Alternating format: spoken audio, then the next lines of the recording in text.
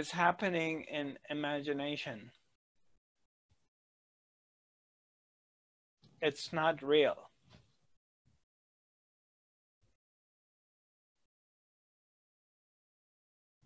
Because it's infinite. It can be anything. Now it goes in the ocean. It's being a fish. It's a beautiful goldfish. But then it gets bored of just being a goldfish. Now it wants to be an octopus.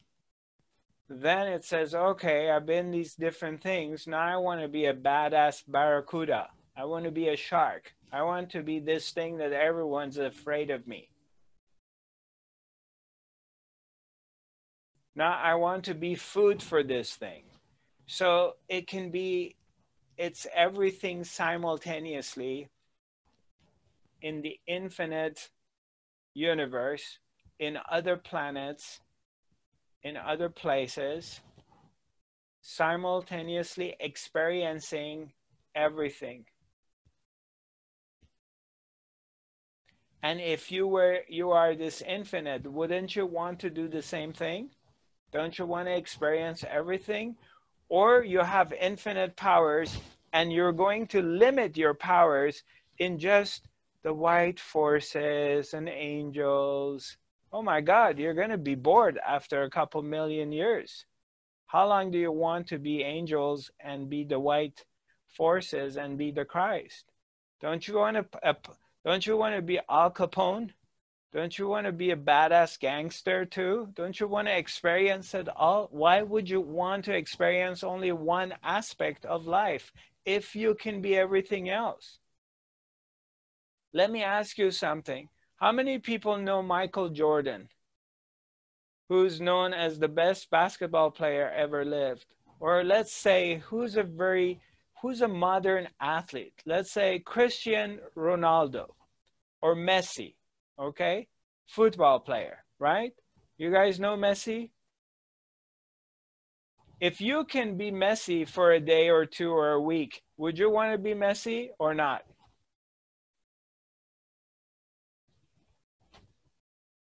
If you can shift to a different body, how many of you are really super happy with your body? How many of you, if you can change your body, upgrade it right now to a much more stronger, younger, healthy body, how many of you will go for it? Tell me the truth. Don't act like you're cool. If I can upgrade my body to a much more powerful, taller, bigger, faster, younger body right now, I would do it in a second. Why wouldn't I?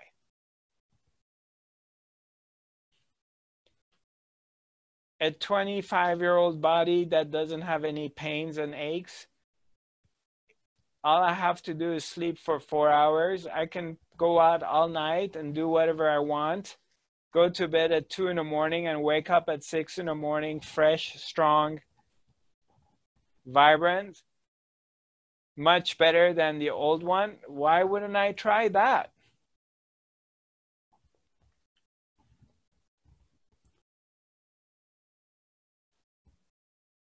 So if you have the choice to experience, let's say that if they give me a choice to be a woman, Zarathustra, you can be a woman for a week or two.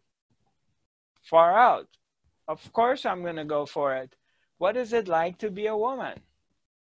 I don't know. I've always imagined that, but I've never experienced it directly. Why don't I? Zarathustra, would you like to be a fish for a week? Sure. Would you like to be a bird? Do you want to be able to fly? Who would say no? If I give you an option to be able to fly, who would say no? Who would not want to experience flying? To be a bird, to be a hawk or an eagle or whatever bird you want to be. So same thing with the absolute, the infinite.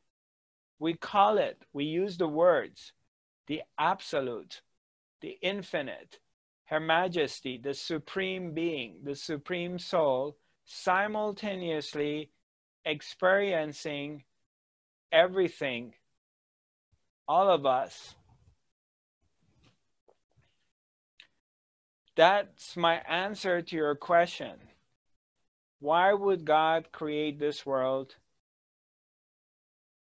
Because God wants to experience every different angle of this world simultaneously.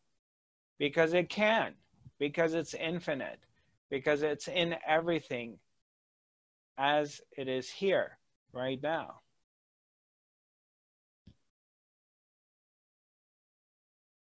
So once you start to switch your consciousness and the way you look at it, and once you start to recognize that, wow, okay, everything I look at, everything that ever existed, it's an expression of the Absolute. It's an expression of God, all of it, including myself.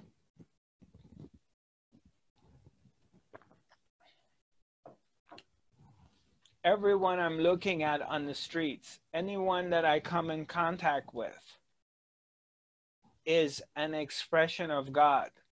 That means it's a different expression of myself. It's my own self. I'm always looking at my own self.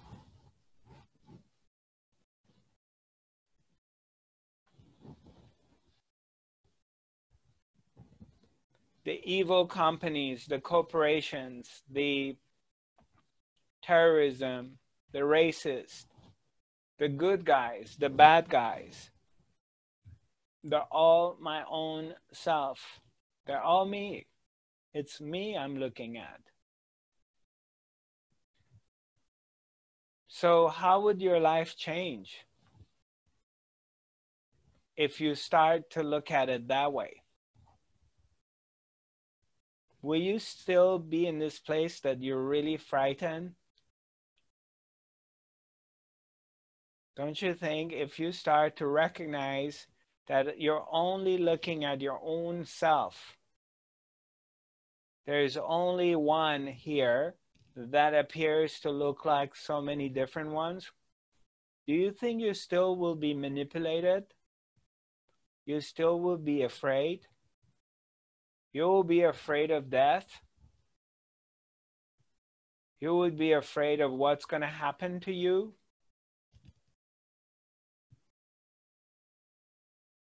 Or fear begin to disappear?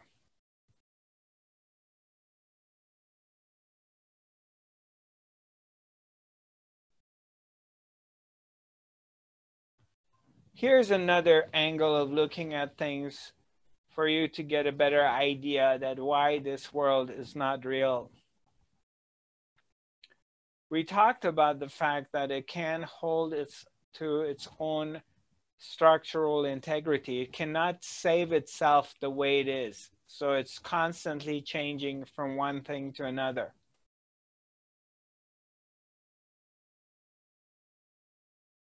If it was 100% real, it would stay the same all the time. It wouldn't change from one thing to another.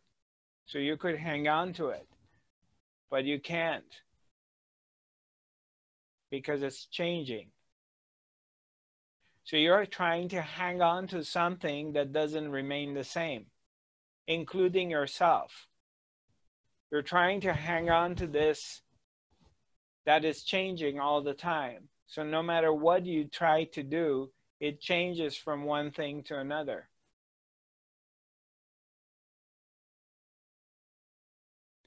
But let's look at things from another point of view. Let me give you another angle of looking at it.